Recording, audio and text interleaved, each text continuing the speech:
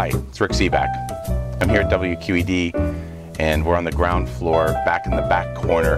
This is sort of my hidden lair where I have all kinds of mementos and souvenirs and boxes of file papers and all kinds of things left over from all my shows, as well as things that I collect myself. And last year we did a show called A History of Pittsburgh and 17 objects. Many of those 17 objects are here on the shelf. My green weenie and a duck pin with the rubber band, which is a Pittsburgh thing. Only Pittsburgh duck pins have that rubber band. But all kinds of things from all the shows, an old pencil sharpener, an Isley's mug.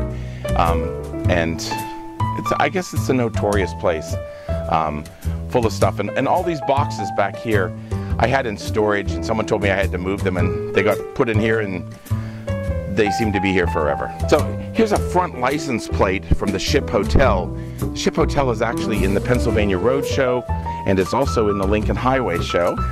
Here's a thing I did for Pittsburgh Magazine a long time ago, the North Side Story, and it has a map. David Colson did the art for it. It's really nice. And actually, one of the things I love most, I taught animation for a while at the University of South Carolina, and I got these 3 pencil drawings of Donald Duck. And they're from the classic era of Disney cartoons. It's from a cartoon called Self-Control, and it's Donald swatting at a fly while he's sitting in a hammock. And they're treasures. All of this is treasures.